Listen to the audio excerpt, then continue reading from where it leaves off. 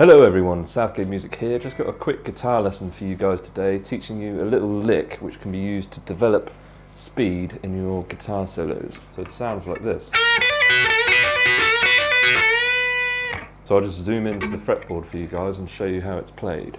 Okay, so I'm playing in a minor pentatonic scale. I've chosen to use B minor pentatonic, but obviously you can play it in any of the minor pentatonic scales that you like. And it's in the first position. And it is focusing around these last four notes. So what we're doing, you could use your little finger, but I tend to use my ring finger because I get a lot more strength when I'm bending the notes. You bend up on the 10th fret of the B string,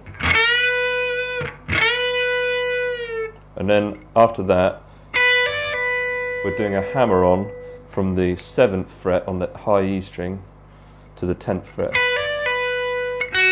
and then we're kind of barring across to the 7th fret on the B string. So altogether, slowly, that is.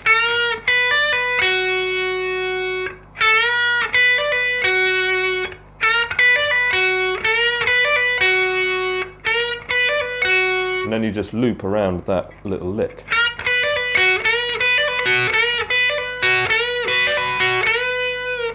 And you start off with a speed that you're comfortable with. And then you can work at developing faster and faster using a metronome until you can play that lick really fast. And then you can add it into your solos for a little flourish of speed. So I'll just go through that once more. We're doing a tone bend on the B string at the 10th fret, and then we're doing a hammer on and pull off from the 7th to the 10th fret on the high E string, and then we're playing the 7th fret on the B string.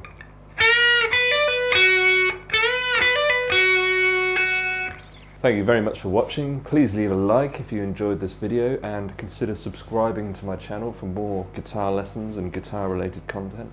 Thank you for watching, and I shall see you again next time.